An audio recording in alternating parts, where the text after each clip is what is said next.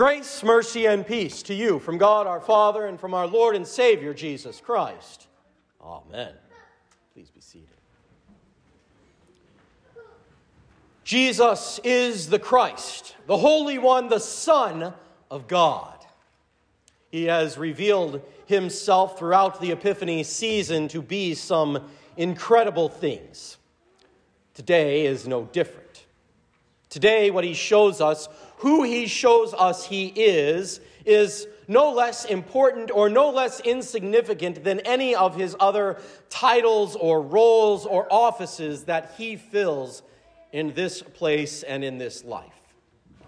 Today, Jesus reveals himself to be a fisherman. Now, I realize that doesn't sound like a whole lot, not when you compare it to what we have seen him do in the past. Even last week when we saw and heard of him casting out demons by his word, that he showed that he has victory over all evil, over hell, and even over the devil himself by the speaking of his word. When you compared that to catching a fish, being a fisherman doesn't seem like very much, does it? It seems rather insignificant. It seems like it doesn't really have that big of a role to play. But when you consider the theological implications of it, consider that these fish, they are fish, but they are also men and women, we see that it is by no means any less to say that Jesus is the great fisherman.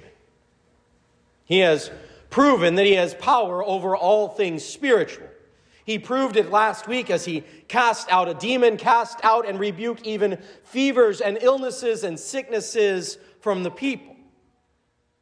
He shows his power and authority over all things spiritual in this place. But today, he shows that he has power and he has authority not only over the spiritual things, but the material, the earthly, the worldly things too are under his power and under his control. All of creation, even down to the fish of the depths of the sea, Jesus has command over by his word. And if Jesus holds all power and all authority over the spiritual things in this life and in this place, and all of the earthly and all of the material things in this place and life, well, that is some good news for you.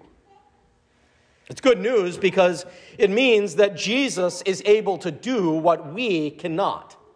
That even when we are not in control, Jesus is. That even when we fail, Jesus is able to do what we cannot, simply by his word. That's what we see him do for Simon today. That Simon and his fishing crew go out throughout the night and toil. They fish. They cast out their nets and they bring them back in, and they cast out their nets and they bring them back in, and again they cast out their nets and they bring them back in, and every single time they bring in their nets, they're empty.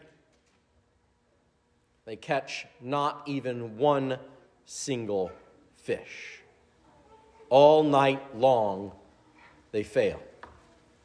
And finally, when day breaks, they bring their boats to the shore and they are cleaning up after themselves, washing their nets and putting them away, defeated, empty-handed, completely with nothing to show for all of their efforts.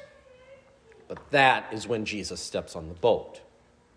That is when Jesus gets on his boat and tells them to put out into the lake, to even go out into the depths of the lake after fishing all night long in the time and the place where you would not expect to catch fish. And then, by his word, he tells them to cast their nets again. Now, don't get me wrong. This is no insignificant command. This is no small task and call to Simon. That means that they have to get out their nets again after they had just put them away. They have to cast out their nets again that they'd been doing all night long with no success. They had to bring in those nets again, bring them back to shore, which means they were going to have to wash the nets all over again and put them away all over again after they had just finished doing that very thing. But they do it. At Christ's command, by his word, they cast out those nets and they bring in a catch of fish bigger than anything they could have imagined. Can you imagine it? Think about it. How big this catch of fish must have had to be. Certainly one that was too big to even be counted. But these fish begin to tear the fishing nets, that they begin to sink not just one but two boats. That is how big this catch of fish is. That these nets that are designed, they are made, they are engineered for being cast out into the sea and catching fish for the very purpose of hauling them back in, are so overwhelmed by this catch of fish that they begin to break. Yet they don't. And these boats, not just one boat, but two boats that are designed and made and engineered for the specific purpose of catching fish, of hauling those fish aboard and holding them until the end of their fishing trip, perhaps what would have lasted all night long, are so overwhelmed of not just one boat, but two boats in this one single catch of fish that they begin to fail. They begin to sink, but neither boat does. That is how good of a fisherman Jesus is.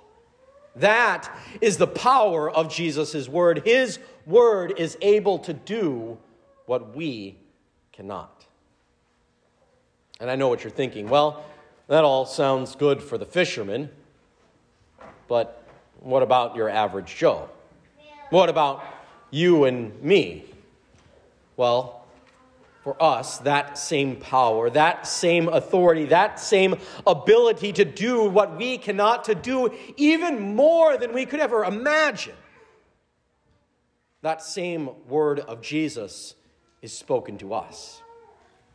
That same Jesus works for us, does for us that which we are unable to do. That he was then, and he still is now, even to this day, in power and authority over all of heaven and earth, over all things spiritual and all things material. Jesus is in control, even when we fail. Even when we fail to do the things that we are trained to do, even when Simon fails to catch the fish that his livelihood depends upon him doing. Even when what we have trained our bodies and our hearts and our minds to do, even when we fail, Jesus' words to us are clear. Even when we are brought to our knees, falling at the knees of Jesus, confessing with Simon, "Depart from me, for I am a sinful man, O Lord." The Lord does not depart. The Lord does not leave us poor, miserable sinners, but he speaks his clear word. Do not be afraid. When you fail to overcome sin, when you fail to keep and do those 10 commandments, when you fail to be the student or the teacher, the employee or the boss that you know that you can be and then you should be, when you fail to be the brother or sister, the son or daughter, when you fail to be the friend and neighbor even to those that you love, do not be afraid. Jesus is your fisherman. His word does what we are unable to do. His word does more than we could ever imagine that it might do. By his word, become flesh. He dies and rises to overcome every sin, overcome every ill of body and soul, every power and every force, whether it be spiritual or material, every evil. He has power. He has authority. He has control over it all. He is crucified. He is raised from the dead for you, so that sin, that failure, that thing which is beyond our control, that thing which is greater than us, does not define us, does not dictate who we are. That is done by his word, that very word which bespeaks us righteous. So by his word, we are no longer the fish that are swimming in the lake of Gennesaret. We are no longer those fish swimming in the uncertain waters of this life. We are no longer those fish that are in the depths of hell. You are his. He does for you that which you are unable to do. Because it's not up to the fish. It's not up to the fish to jump into the boat. It might be nice if it worked that way, but it doesn't. It's up to the fisherman. It's up to Jesus to reach down into the waters and catch the fish to save you. It's up to Jesus who reaches into and takes on flesh into this world of sin and darkness. It's up to Jesus to dive even into the depths of hell for you, to save you, to catch you, to bring you aboard his boat, his ark of the church, to do for you that which is even greater than you could ever imagine or ask for. All of your sins are forgiven. All of your evil, all of your faults are overcome. He takes you from being a lost and condemned fish, unable to do anything right, unable to catch even one fish, and to make you into fishers of men, children of God, with a purpose, with a calling. He sends us with his word in this boat, in this ark of his church, with his power. His authority given to him over all of heaven and earth is given to us to speak his word, to deliver those gifts which he wins for us on that cross to all people, to give to them the same forgiveness of sins, life, and salvation which are given to you, to use them as his tools and his instruments to catch more fish. His call to catch fish, to be the church, is by no means insignificant. It's not easy, it's not convenient, it is not simple. It is no small task, but at his command, by his word, we are able to do far more than we could ever imagine. We are able to catch more fish than we could ever think possible. We are able to save more people than we would even possibly think. That is his call to Simon. That is the Lord's call to his church. That is Christ's call to you and to me, to be fishers of men, to catch, to save souls.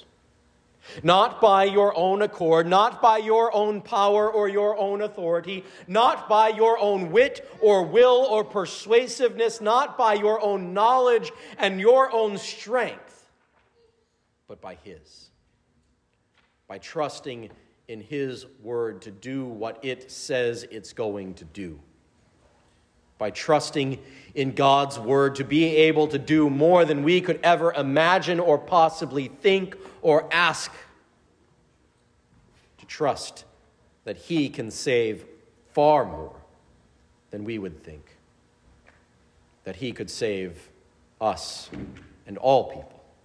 In the name of Jesus. Amen. Please stand.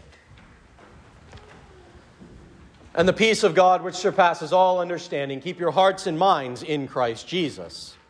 Amen.